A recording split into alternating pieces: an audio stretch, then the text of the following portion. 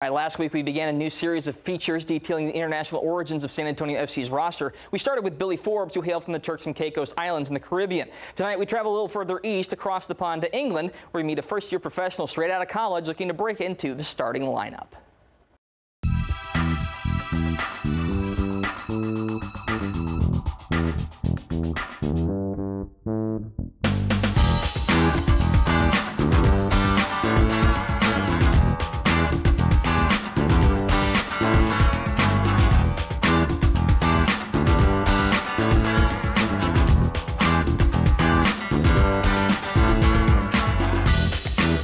I left home when I was like 15, 16 and I haven't been back since, so I've been kind of travelling around since then.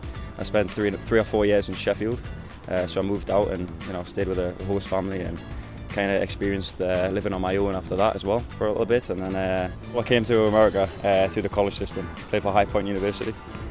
Played there for 4 years and then just moved on after college to San Antonio.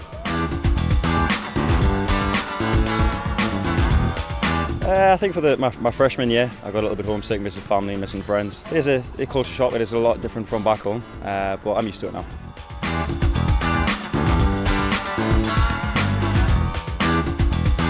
Previously worked with Coach Messina at Des Moines, so I know how he works, and also he's a great guy. And Darren also working with new coaches. It's a little different at first, but then you kind of just get used to it, and then you go from there. Really, it's been good.